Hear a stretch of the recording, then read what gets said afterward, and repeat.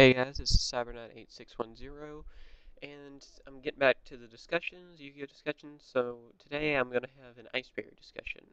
There's been a pretty good amount of requests for this kind of discussion, so I thought I'd go ahead and get started with it. First off, Ice Barriers are known for being able to control the field. They always give you that field advantage, is kind of what their archetype's based on.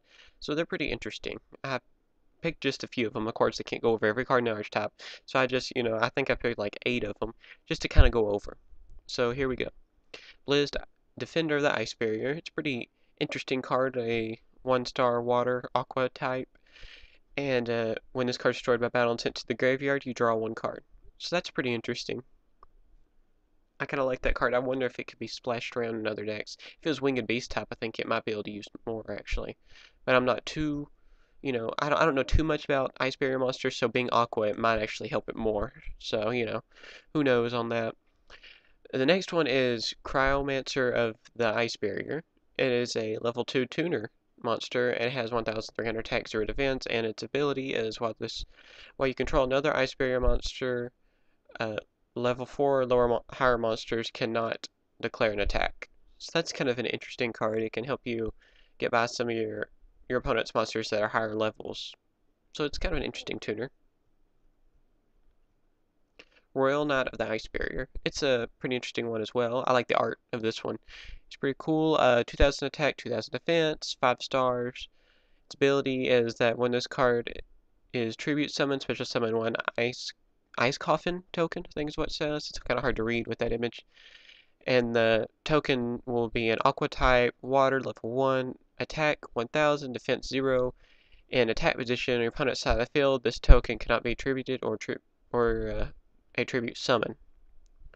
So that's kind of an interesting card. I like like I said, I really like the art because it just looks really cool.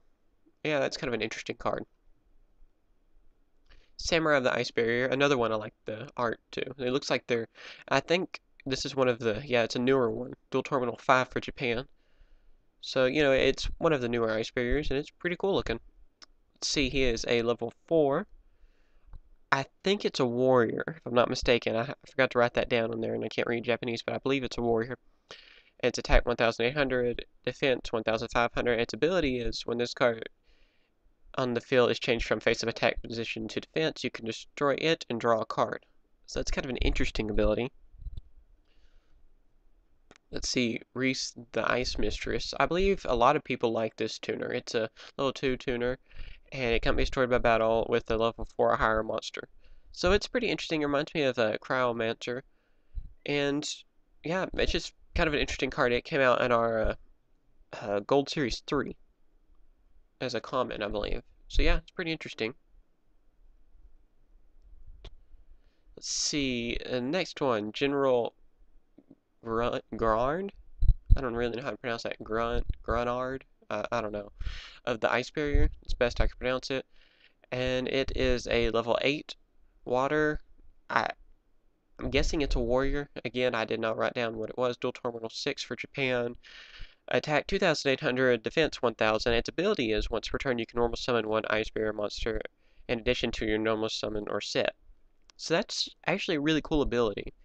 I don't think there are really any cards that are like this, and it's pretty interesting. So you can actually normal summon more than once in a turn, or set more than once in a turn, using this guy. So that's pretty cool. That can help you swarm the field.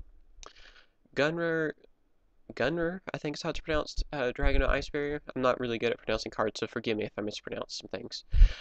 Let's see, this one is a level level 7.